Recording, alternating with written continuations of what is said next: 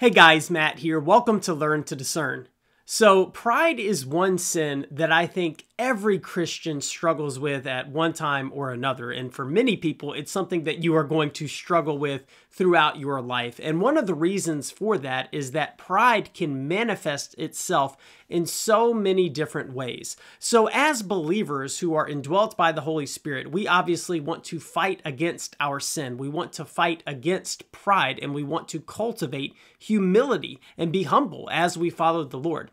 But sometimes when we think about doing so, we can feel a little bit confused. How do I make myself become more humble? How do I cultivate humility in my life? And so what I hope to do with this video today is to give us an encouragement, give you some really practical, helpful tips from the book of Job that I hope will help cultivate humility in your own life. But before we get to our teaching, if you guys want to help promote Christian content here on YouTube, please go ahead and take a second now to subscribe to my channel, and thank you in advance.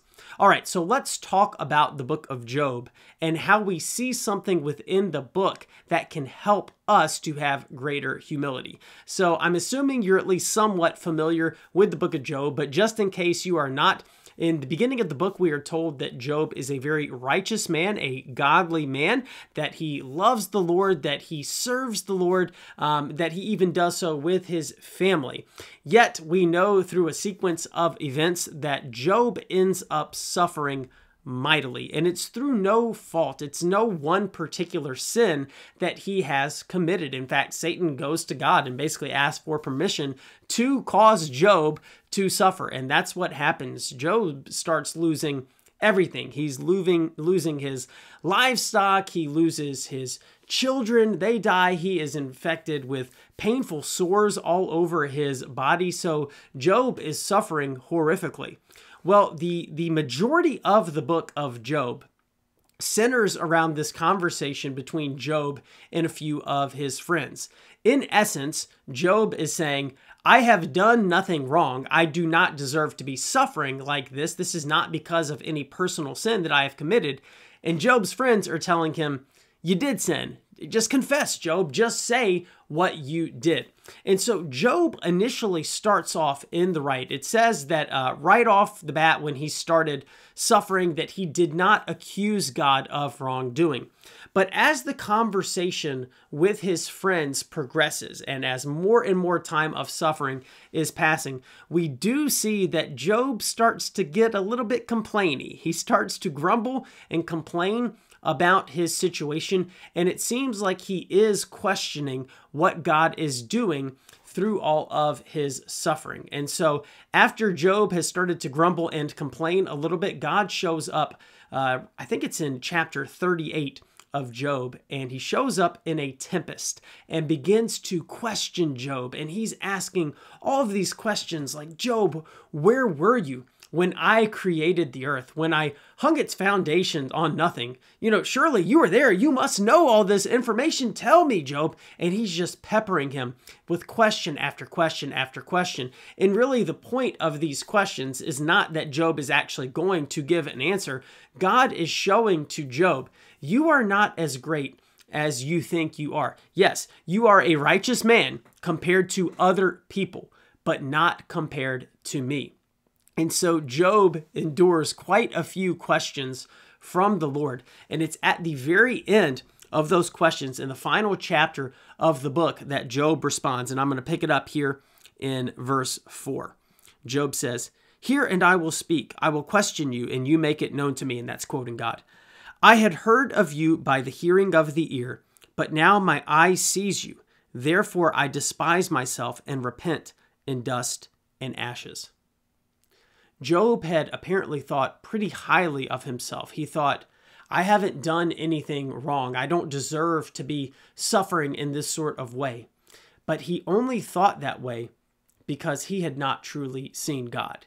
He did not have a complete understanding, a complete revelation of who God is, how holy, how powerful, how mighty, how majestic God truly is. And when he gets that, he says, now my eye sees you, therefore I despise myself. He's like, now that I see you, I see your worth, I see your value. When I look at myself, I hate myself, and I repent in dust and ashes.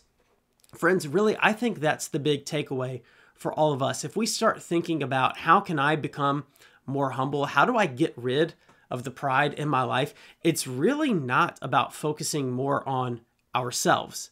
We should be taking time to focus on the Lord, because the more that we see Him correctly, the more that we see how much more holy He is than us, we see His perfections, we see all of His attributes, we will stand in awe of Him, and we will see that there is a vast chasm of separation between His value and our own value. And that is what will ultimately lead us to humility.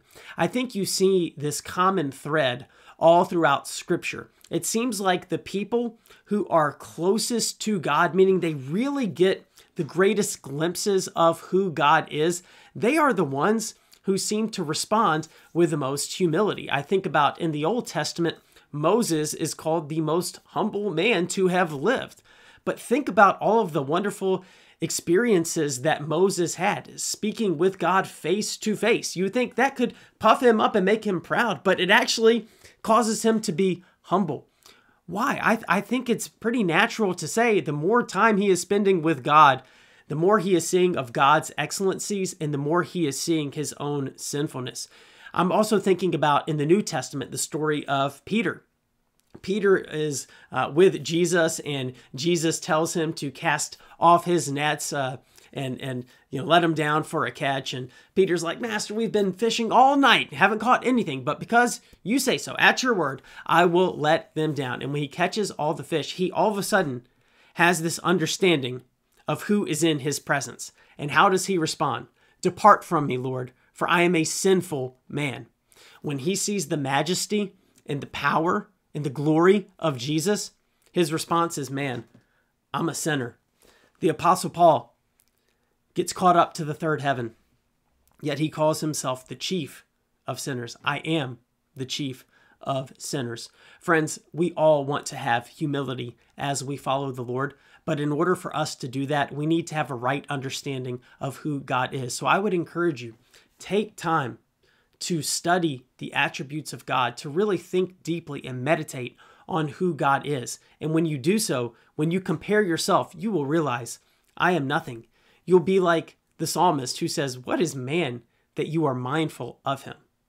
God, who am I that you would even care for me?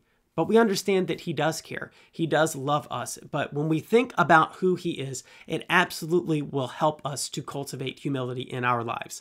Okay, friends, I hope this video is helpful to you and blesses you as you follow the Lord. If it was helpful and you want to get content like this out to more people, please make sure you take a second now to subscribe to my channel. Thank you so much for watching, and until next time, God bless.